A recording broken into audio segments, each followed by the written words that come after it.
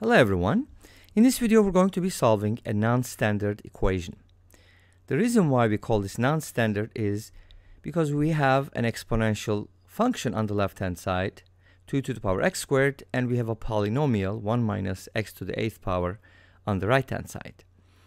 So we can't solve this analytically, but we're going to solve it in a different way. We can definitely guess and check and see if there are any possible solutions, but that doesn't prove there are no more solutions or the number of solutions. But we can do a couple different things here. Anyways, first of all, we're going to start by guessing, and I'm pretty sure you already guessed it. And sometimes equations have no solutions. That's also a possibility. Not for this one. So x equals 0 works. Why? Because if you replace x with 0 on the left hand side, you get 2 to the power 0, which is 1. If you replace x equals 0 on the right hand side, you get 1 minus 0, which is equal to 1. So they check. So x equals 0 is a possible solution. How do we find other solutions, if there are any other solutions? So we're going to look at it from a couple different perspectives. We're going to use a little bit of calculus, but don't get scared. We're going to differentiate, and there are rules to do that. So set f of x equal to 2 to the power x squared. And then at the end, I'm going to show you the graph, but let's go ahead and check something first. I'm going to differentiate this.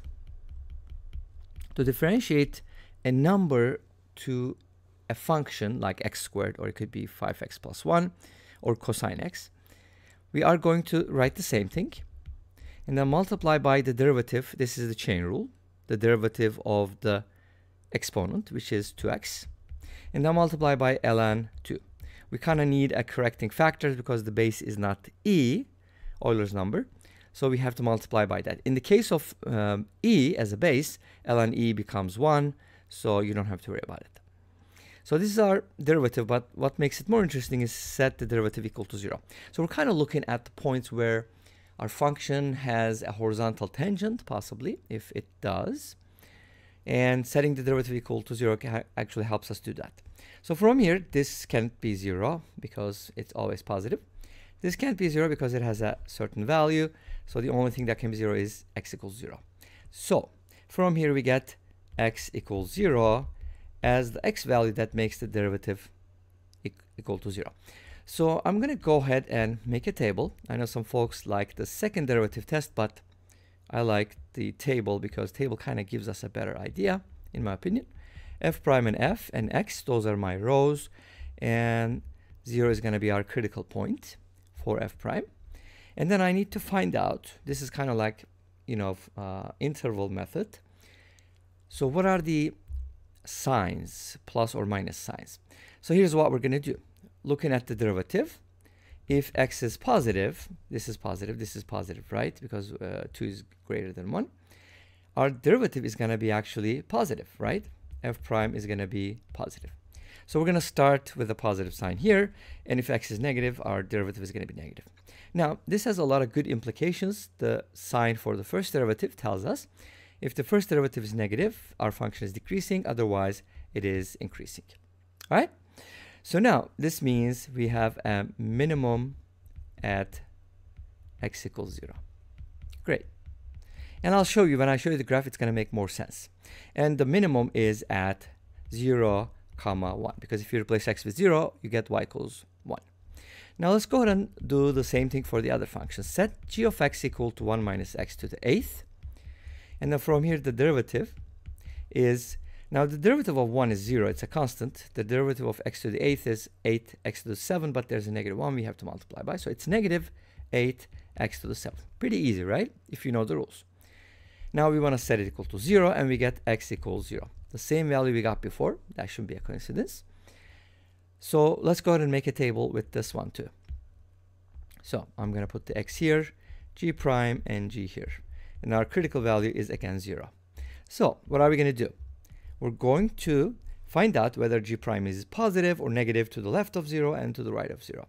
So if you look at this derivative real quick, if x is positive, right, then the derivative g prime is going to be negative, right? Because we have a negative sign. If x is positive, x to the 7th is going to be positive, negative 8, multiplied by that is going to be negative. So we kind of have the opposite situation here. We're going to put a minus sign and a plus sign, indicating that our g is going to increase here and decrease here, making a max at x equals 0. Is this again 0, 1? Yep, it is the same point, because if you replace x with 0, you get y equals 1. That's actually why x equals 0 was a possible solution, because you get the same y value. In other words, those two graphs intersect. Make sense? Great. We can also look at it differently.